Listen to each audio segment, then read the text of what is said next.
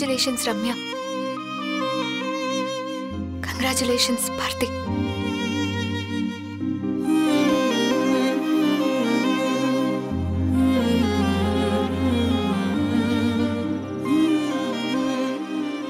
எல்லாம் என்னாலதான் மாமா, எல்லாம் என்னாலதான்,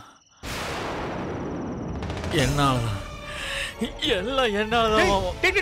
மாப்ள டேய் டேய் நிறுத்துற நிறுத்துற. இல்ல மாமா, என்னடா பண்றீங்க? எல்லாமே என்னாலதான். போதும் மாப்ள, இது பாரா ஜீவா, இதுக்கு மேல குடிச்சேன்னா உடம்பு தாங்காதடா. என்ன மாப்ள? முடியல மாமா, என்னால தாங்க முடியல மாமா. ஏன் மாமா கடவுள் எங்களை இப்படி கஷ்டப்படுத்துறாரு? பாவம் மாமா காவியா, அந்த பொண்ணு என்ன மாமா தப்பு பண்ணா? ஏன் மாமா அவளுக்கு இப்படி ஒரு தண்டனை? மாமா உங்களுக்கு ஒரு விஷயம் தெரியுமா? என்னடா? காவியாக்கு ஆர்த்தியோட சேர்ந்து வாழணும்னா மாமா ஆசை. ஆனா அவளை வாழ விடாம என்ன தடுக்குது தெரியுமா? என் காதல், என் காதல் மாமா. என்ன காதலிச்சதை மறந்துட்டு பார்த்தி கூட சேர்ந்து வாழணும்னு யோசிக்கிறான். பாவம், பார்த்திக்கு ரம்யாவை கல்யாணம் பண்ணிக்கிறதுல சுத்தமா விருப்பம் இல்ல மாமா. காவியாக்கு காவியாக்கு பார்த்தி விட்டுட்டு போறதுல விருப்பம் இல்ல. காவியாவும் பார்த்தியும் சேர்ந்து நல்லபடியா வாழணும்னா ஒரே ஒரு வழிதான் மாமா இருக்கு. என்ன தெரியுமா? நான் உயிரோட இருக்க கூடாது. என்னடா பைத்திய மாதிரி பேசிட்டு இருக்க? டேய் நிப்பாட்டு. விடுங்க. ஏன் தெரியுமா? நான் உயிரோட இருக்கேன்ல. நான் உயிரோட இருக்கிறதுனாலதான் காவியா பார்த்தி கூட சேர்ந்து வாழ்றதுக்கு தயங்குறா. காவியாவோட தயக்கத்துக்கு இன்னைக்கு ஒரு முற்றுப்புள்ளி வச்சிடற மாமா. நான் இருக்கிறதுனால தானே காவியாவால பார்த்தியோட சேர்ந்து வாழ முடிய மாட்டேங்குது. அதுக்காக நான் செத்துட்டா? என்னது? நான் செத்துட்டா காவியா பார்த்தியோட சேர்ந்து சந்தோஷமா வாழ்வாள மாமா. போடா குடிச்சு என்னமா அறிவிட்டு தரமா பேசாத. மாப்ள மாப்ள இதுல விடுங்க. டேய் இதுல அறிவிட்டு போச்சடா. என்ன விடுங்க மாமா.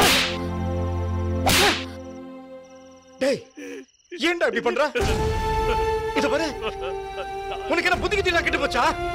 டேய் மாப்ள ஏன்டா இப்படி பண்ற? விடுங்க மாமா, என்ன விடுங்க. டேய் நீ செத்த எல்லாம் சரியா போயிடுமா? ஒன்னும் சரியாகாதுடா மாப்ள. எந்த பிரச்சனையும் சரி பண்ண தெரியாதவங்க தாண்டா இந்த மாதிரி முடிவெல்லாம் எடுப்பாங்க. நீ என்ன கோழையா இப்படி ஒரு முடிவு எடுக்கிறதுக்கு? மாப்ள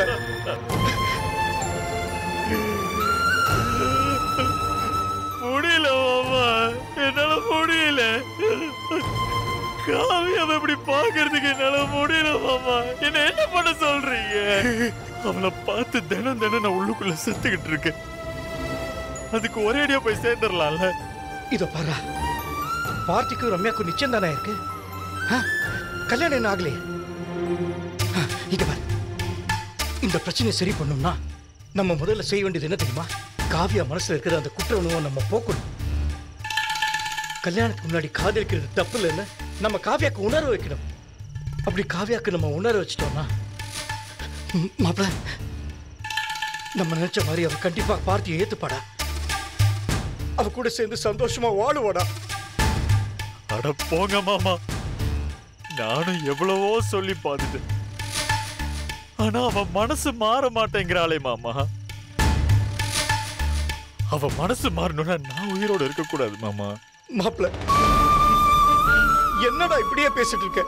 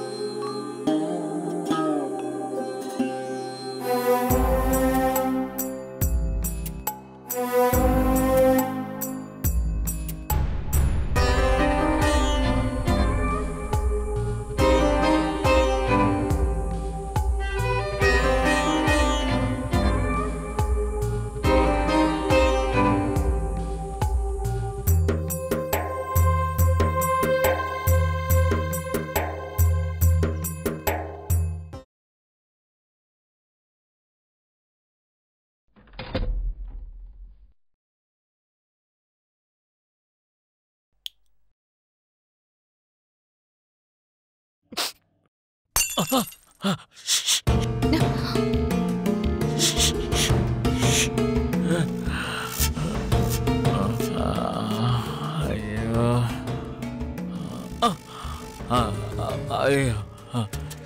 சாரிங்க, தெரியாம கைப்பட்டு கீழே விழுந்துருச்சு. நீங்க தூங்குங்க, நான் கிளியர் பண்ணிக்கிறேன்.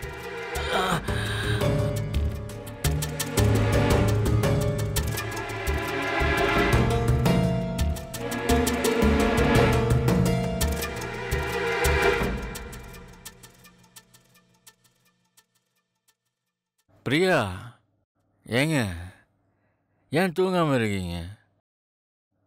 தூங்குங்க, படுத்து தூங்குங்க.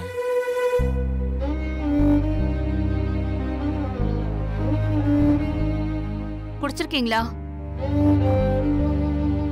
உங்களை தான் கேக்குறேன். காதுல விழுதா இல்லையா? குடிச்சிருக்கீங்களா?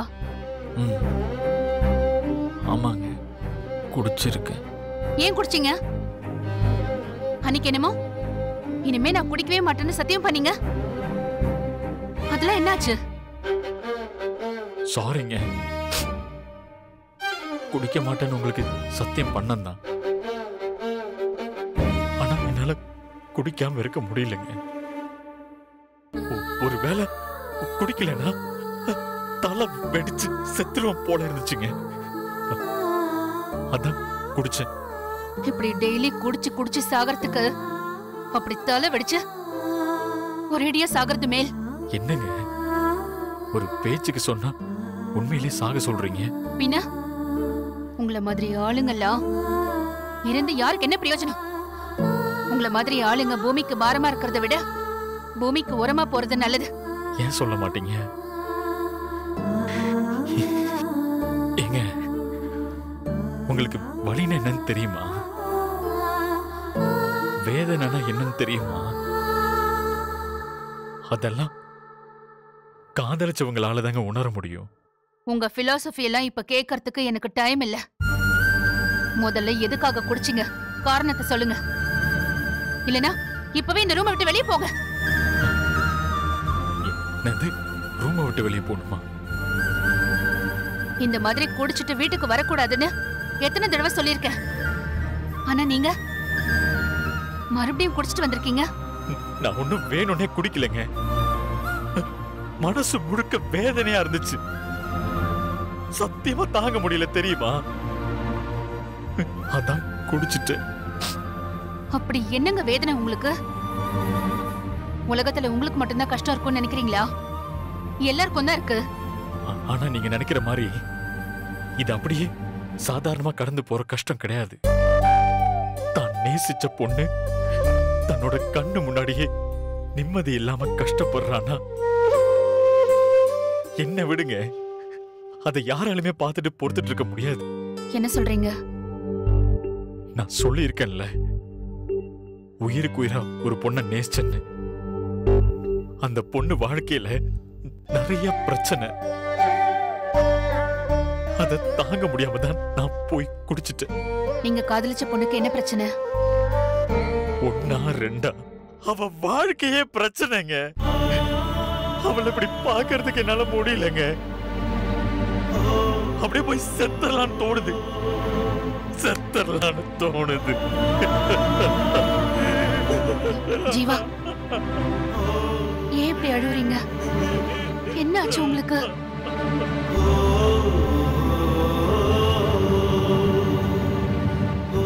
இல்லங்க, சாரி. எனக்கு உள்ள நிறைய இருக்கா, சொல்ல முடியல. கொஞ்சம் உணர்ச்சி வசப்பட்டுட்டேன். நீங்க போய் படுத்துக்கங்க, எதுவும் கேட்காதீங்க. நான் மாடியில போய் படுத்துக்கிறேன். நீங்க படுங்க, தூங்குங்க. Good night.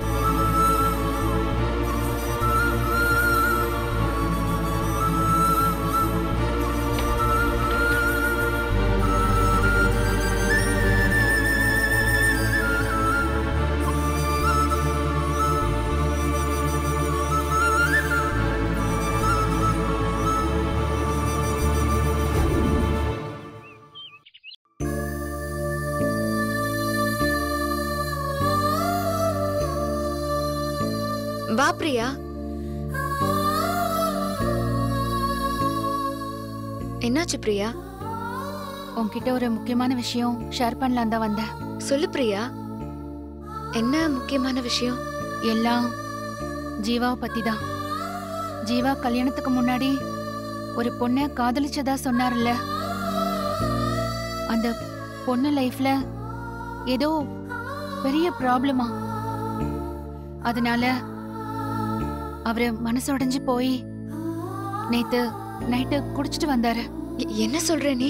ஆமா காவியா, நேத்து ஜீவாவை பார்க்கும்போது எனக்கே ரொம்ப பாவமா இருந்துச்சு. ஜீவா அந்த பொண்ணு அவ்வளோ நேசிச்சிருக்காரு.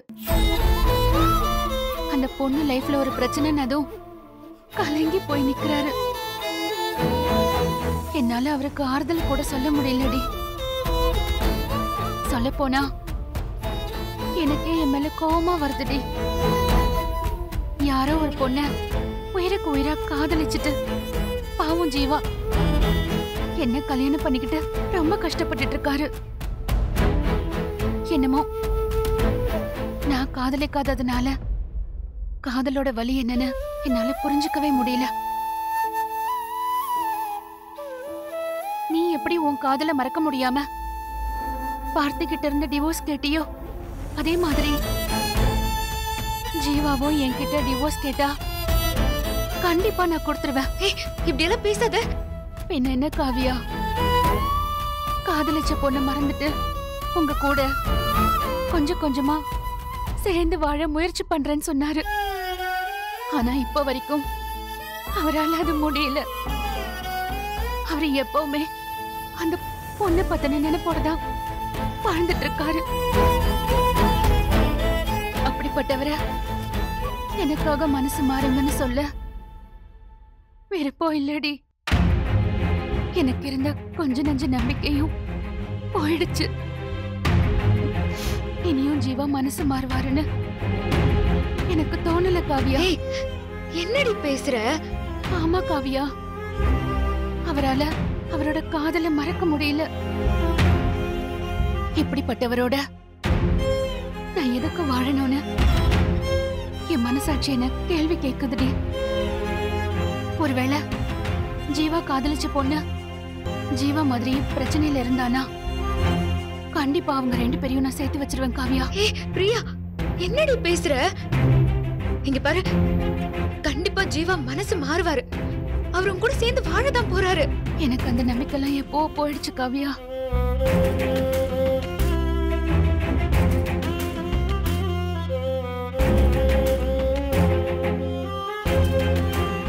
என்னாலதான் ஜீவா ரொம்ப கஷ்டப்பட்டிருக்காரு. ஜீவா கஷ்டப்படுறது பிரியாவால தாங்கிக்க முடியல. ஒரு கல்யாணத்தால எங்க எல்லார் வாழ்க்கையிலும் இவ்வளவு பிரச்சனை வரும்னா கடவுள் அந்த கல்யாணத்தை அன்னைக்கு நிறுத்திருக்கலாமே. அதனாலதான் நாங்க எல்லாரும் நிம்மதி இல்லாம இருக்கோம். இந்த நேரம் பார்த்து சர்வர் ஸ்லோவா இருக்கே. காவியா, காவியா. அக்கா, நான் ஐஏஎஸ் எக்ஸாம்ல பாஸ் பண்ணிட்டேன்க்கா. Great Nisha, congratulations. தேங்க்ஸ்க்கா. அதான் காவியாவை நேர்ல பார்த்து பேசிட்டு போலான்னு வந்தேன். காவியா, காவியா. ஹே நிஷா, பாரு, நிஷா ஐஏஎஸ் பாஸ் பண்ணிட்டாளாம். 100 ரேங்க் உள்ள வந்திருக்கா. ஹே congrats D. Thanks D. Nisha, ஏன் ரிசல்ட் பாத்தியா? சர்வர் வேற இப்போன்னு பார்த்து ஸ்லோவா இருக்கு. நான் எந்த ரேங்க்ல பாஸ் பண்ணிருக்கேன் சொல்லு நிஷா. நீங்க ரெண்டு பேரும் தானே போட்டி போட்டு படிப்பீங்க. அவ என்ன ரேங்க்ல பாஸ் பண்ணிருக்கா? சீக்கிரம் சொல்லுடி. காலையில இருந்து நான் பயங்கர டென்ஷன்ல இருக்கேன். நான் என்ன ரேங்க்ல பாஸ் பண்ணிருக்கேன்? சாரி காவியா, நீ ஐஏஎஸ் எக்ஸாம்ல ஃபெயில் ஆயிட்ட.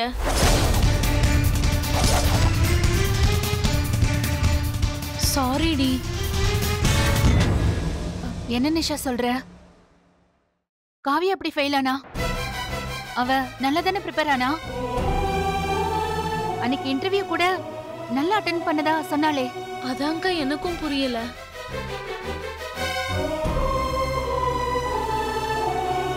ஹே, அழாதடி. இந்த டைம் இல்லனா என்ன, நெக்ஸ்ட் டைம் கண்டிப்பா பாஸ் பண்ணிடலாம். வாழ்க்கையில தான் என்னால ஜெயிக்க முடியல. இதுலயாவது பாஸ் பண்ணிடுவேன்னு நினைச்சேன். ஆனா இதுலயும் தோத்துட்டேன்.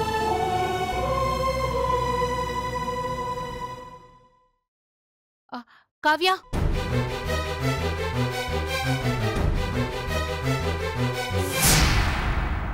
காவ்யா,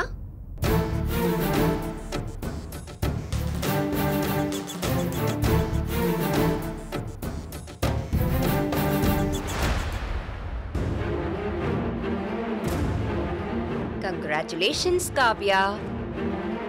IAS எக்ஸாம்ல நீ ஃபெயில் ஆயிட்டேன்னு கேள்விப்பட்டேன். அதான் உனக்கு வாழ்த்து சொல்லிட்டு போலான்னு வந்தேன். இந்த வாழ்த்து அடுத்த தடவை நீ எக்ஸாம்ல பாஸ் பண்றதுக்காக கிடையாது, எப்பவுமே உன்னால பாஸ் ஆக முடியாதுங்கிறதுக்காக தான். என்னடா இப்படி சொல்றேன்னு பாக்குறியா? உன்னால இனிமே எதுலயுமே ஜெயிக்க முடியாது. அது வாழ்க்கையா இருக்கட்டும் இல்ல எக்ஸாமா இருக்கட்டும். ஆக்சுவலா உன்னை பாக்குறதுக்கு எனக்கு ரொம்ப பாவமா இருக்கு. ஏன் தெரியுமா? உன் அப்பா எனக்கு பண்ண துரோகத்துக்கு நீ அந்த தண்டனை எல்லாத்தையும் அனுபவிச்சுட்டு இருக்க. வாழ்க்கையும் போச்சு, படிப்பும் போச்சு. இப்ப நீ என்ன பண்ண போற காவ்யா? சும்மா இங்கேயே உட்கார்ந்து மத்தவங்க மனசை எதுக்கு கஷ்டப்படுத்திக்கிட்டு?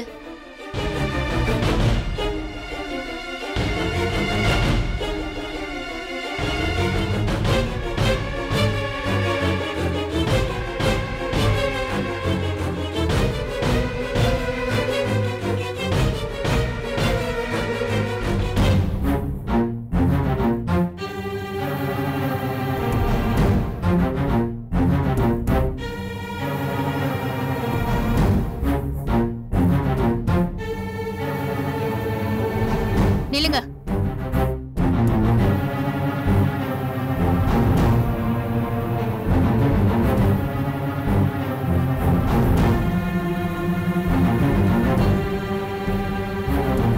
காவ்யா கிட்ட என்ன சொன்னீங்க? நான் என்ன சொன்னேன்? நான் என்ன சொன்னேன்னு அவகிட்டயே போய் கேட்டு தெரிஞ்சுக்க வேண்டியது தானே. காவ்யா எக்ஸாம்லயும் தோத்துட்டா, வாழ்க்கையிலயும் தோத்துட்டா. அவ வாழ்க்கை முடிஞ்சு போச்சுன்னு சொன்னீங்கல்ல, அவ வாழ்க்கை ஒண்ணு முடிஞ்சு போகல.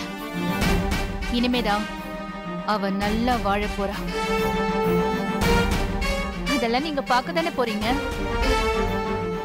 அவ கனவு, ஆசை, லட்சியம் எல்லாம் நிறைவேறதான் போகுது.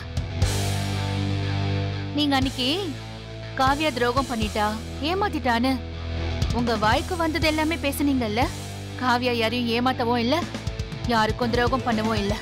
அவ வாழ்க்கை இன்னைக்கு கேள்விக்குறியானதுக்கு நீங்க எல்லாரும் தான் காரணம். நீங்க எல்லாரும் கட்டாயப்படுத்தினதுனாலதான் அன்னைக்கு அவ பார்த்திய கல்யாணம் பண்ணிக்கிட்டா.